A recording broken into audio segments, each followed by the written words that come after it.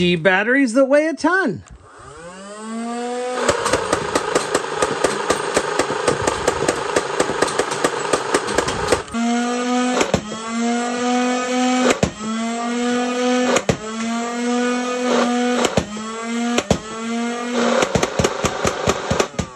With 9.6 volt pack.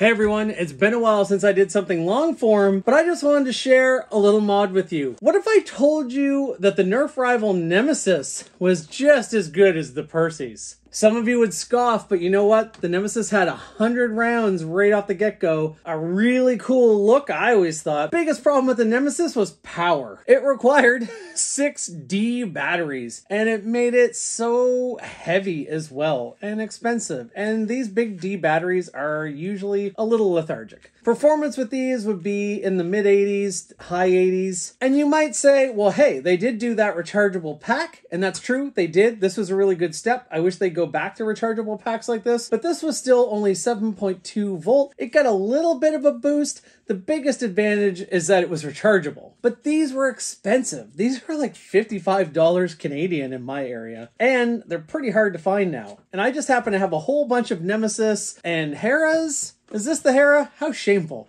I have a bunch of blasters that take these, but I only have like 2 or 3 of these. I gave one away, and I think I have 2 left. So what am I to do? I'll tell you what I'm to do. I made my own rechargeable battery pack, but I used a 9.6 volt, just like the old Perses uses. And now this thing rocks. Just using a beat up Mega XL dart to hold it in place. I'm going to do a guide at the end of this video. It's not that complicated though. I did a bunch of dremeling, attached some wires, an XT60, used the negative and use the positive and negative contacts on the bottom so that I could make this a drop-in pack for any of the blasters that use them, so I could get Perses performance without even modding the blaster. I'm 100% positive that it's been done, but I felt pretty clever. On single shots, this thing is getting way better performance. And even for sustained fire, it's keeping up in the high 70s instead of dipping down to the 50s. Way better. The fire rate might still be a hair under the Perses, but barely. This is now a really competitive blaster with it. Whereas before, when I first got this, I thought it looked amazing, but I'll be honest, I was a little bit disappointed with it. I had my Perses before I had my Nemesis, so. There's a lot of room in that tray. I even tried this 12 volt AA battery pack from my Dart Zone Pro Mark III. It gave me a little bit of a boost, but it didn't work as well as the 9.6 volt nickel metal hydride. That's because I didn't do anything else inside of the blaster. This works great. And really, I don't think your blaster's in a whole lot of danger using that 9.6 rechargeable. So check it out. Let me know what you think. I'm pretty pleased with the results. I should also mention, I wouldn't have even had to change the connector that came on this 9.6 volt battery. Oh, this is actually out of the Terra Scout drone, but the same type of thing. I could have left this and used this little adapter to XT60, or I mean, I could have actually made the plug match this in the battery tray, but I usually use XT60s for everything. I only mention this in case you're a little solder shy, but really it's not that bad. Pretty glad to have a use for the stack of these battery trays that I have over in the corner. I'm going to be hollowing a bunch of these out, so no need to buy this ever. Enjoy the mod guide, and we'll talk to you soon. All right, so we want to remove all of this stuff. We don't need it. We're going to Dremel out a big space in our tray. And what I'm going to do is I'm going to leave this contact and this contact because I want this to be an option that will slot right in without any modding. So we've pried up our tabs. Let's see if we can force these out a little bit. Need some pliers. Oh, I've certainly had these come out easier. All right, maybe it'll be a little bit easier if we do some cuts in here. Dremel, always a handy tool. And I'm basically just trying to cut out this bit that is holding things in. It's still in there.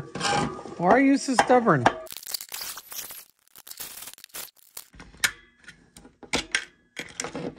There we go. Wow, easy as that, huh? We're gonna do that a few more times.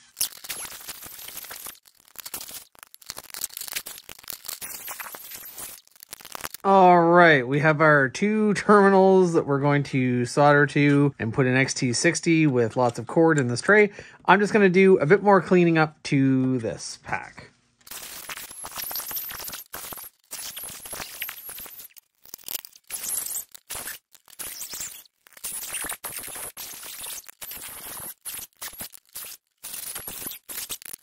All right, that will do. We now have a tray with so much room for something like a 9.6 volt battery. Picking up where we left off, we have our tray all hollowed out.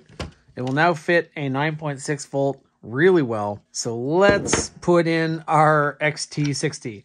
I'm going to, now I've actually rewired this pack for XT60, but I have some adapters that I'll link to below that we're not going to have to do that. We could use, just to be less soldering, we could use a 9.6 volt pack with the plug it comes with a little adapter. Either way, depending on your soldering comfort. I tend to switch everything to XT60 or XT30. I'm also going to make sure that I am soldering the right part. We have the female connector that I'm going to wire up into this pack. I also generally use a 16 gauge wire. Some people use 14, like my buddy Brell. He uses 14 for everything, and I just find that not fun to work with. So even if it's not as good, that's not what I do. I use this because it's easier. Didn't say I was the best ever. Before we get started, we'll get some of our, we got our tip tinner. Soldering iron is all heated up. We have our solder. I can clear off all this gross plastic here. So we are going to trim off a little here, and we'll trim off a little here. Don't really need a whole lot. We're gonna do negative first. Negative on your XT60 should always be marked.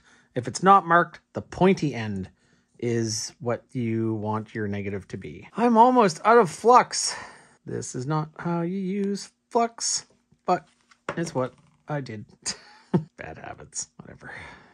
It's fine. All right, so I put that in there. What I haven't done, I haven't put shrink on here. I bought a big old container of shrink, and that was, I tell you, the way to do it. The only thing about this big old pack of shrink is this, even if I stretch it, it's not quite big enough to get over the XT60.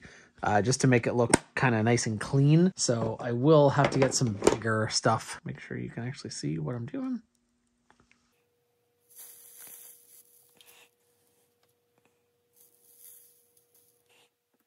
Oh, that's not in there. There we go. Perfect. I'll solder the other lead, and then we'll figure out how much wire we want. I want enough wire that when it's in the battery tray, I can kind of coil it around any which way I want. I would always rather have my wiring be too long than too short.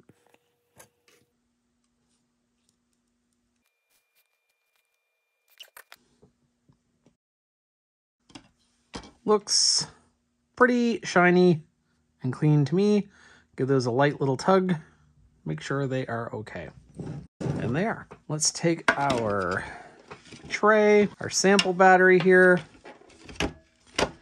And so I'm probably going to connect on this side, we'll say. So I want this to, oh, that's an important point. This is my positive here. You can see, because this is where the positive end of the battery used to connect to. So positive, and this one is the, where the negative of the battery was. Is that, yeah, that's right. So the negative, you can kind of see the little diagram there. The negative was here and the positive was here. So I'm going to say, let's leave lots of room. I have a big old pack of wire and I'm not afraid to use it. Where my snippers are. Oh, well, that's all right. These, oh no, these are awful. Okay, they worked. So we'll do that. That will go onto there. And then for this one, just because I don't want I don't know. I want these to be somewhat even. I'm probably going to like hot glue this along the side here so it feels like the cord's coming out of one spot. Just for cleanliness, I'll do that to give plenty of room. All right. Let's do our negative first. And you know what we're going to do here before we get too far along and we forget? We're going to put some shrink over the leads here. The wires. Because if we don't put shrink on now, we may never remember to.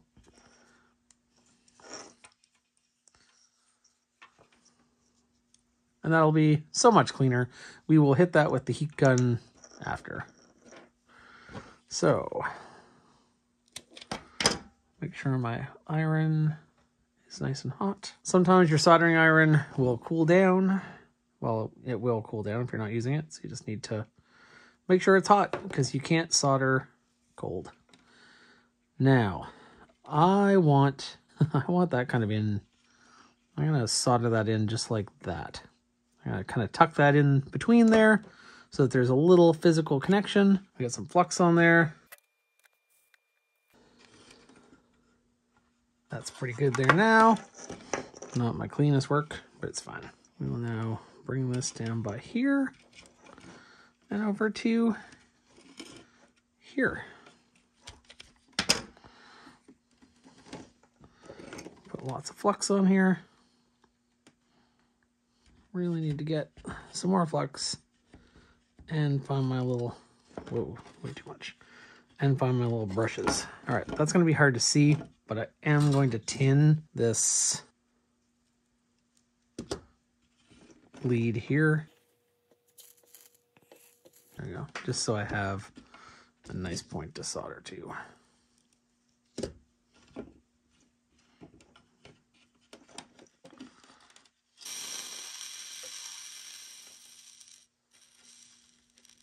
That is certainly on there. Very good. A little bit of excess in the job I did, but I'm going to heat shrink those. I might hot glue that down just so, honestly, just so it's not like flopping around. It is time for hot glue, the modder's friend. I did use the heat gun and shrink down those little bits. I didn't do that on camera. I'm sorry. I usually try to do everything on camera if I can, but that's not a very difficult bit. I'm going to put a whole bunch of hot glue on this just because I like to cover up any bare bits. That's too much hot glue even for me. And we'll put a bunch of hot glue down here over this other bit. We'll let my copious amounts of glue dry and then we'll try this pack out. And now we can fit a 9.6 to give the Nemesis true power, or we could even be kind of crazy and use this 8 battery tray from the Dart Zone Pro Mark III. Look at that. That'll fit in there. Just barely, but it'll fit. You'd have to snake the wires down underneath. We'll see how that works. By now, you've already seen the start of the video and you know how it works. This is the end. I'm not going to do some fancy outro. You've already seen it. If you have any questions on how to do this, leave it below. Thanks for watching.